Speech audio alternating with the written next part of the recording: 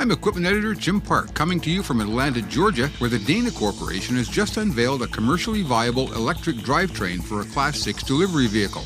Here's Dana's Senior Manager for Commercial Vehicle Product Planning, Harry Trost, to tell us more about it.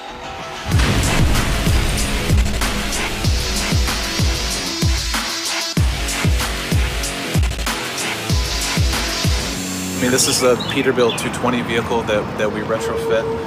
You can see from a powertrain perspective, this utilizes the TM4 Sumo MD motor and inverter. So this is a solution that's production validated. It's in use in 12,000 vehicles in China, particularly for transit buses. So we've accumulated over 585 million kilometers of real-world service with this product. So production validated, great performance. The Peterbilt 220 is a vehicle that's situated for medium-duty vehicles, so 100 miles of range is pretty typical, and that's what this vehicle has. It has a 93 kilowatt-hour battery pack. It's a 6-phase motor inverter with the Sumo MD, 2,760 newton meters of output torque at peak, along with 260 kilowatts peak power. So a very good performance for a medium-duty vehicle, meets full needs of a Class 6.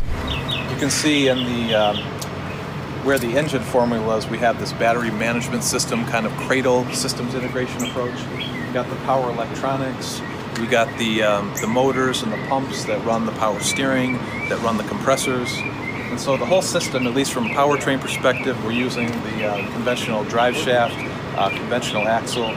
This powertrain meets all of the parameters that a customer would typically expect. So this vehicle can start on a 23% grade. It can maintain 20% gradability at 20 miles per hour. And the vehicle's top speed is 67 to 70 miles per hour, depending on the load condition. Can you compare the power output of this electric motor to a typical diesel powertrain that customers might be a bit more familiar with?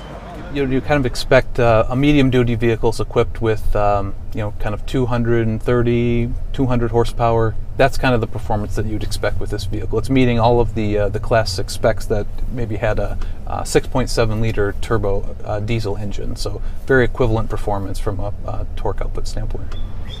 Where's this design concept now in terms of commercialization and readiness for market? We're currently working with a number of system integrator partners. So we worked with a partner to build this vehicle. As the powertrain, again, production validated solution from the steer axle, drive shaft, drive axle, motor and inverter. So we feel really confident about the production viability of the powertrain. And again, we're looking in 2019 to work with fleets to upfit these systems into vehicles and have them evaluate further. And again, we're ready to support production requirements. That was a quick introduction to the new electric drivetrain from the Dana Corporation. It's installed into a Peterbilt Model 220 EV chassis. In the companion video to this one, I saddle up and take this electric Class 6 truck for a spin around the city.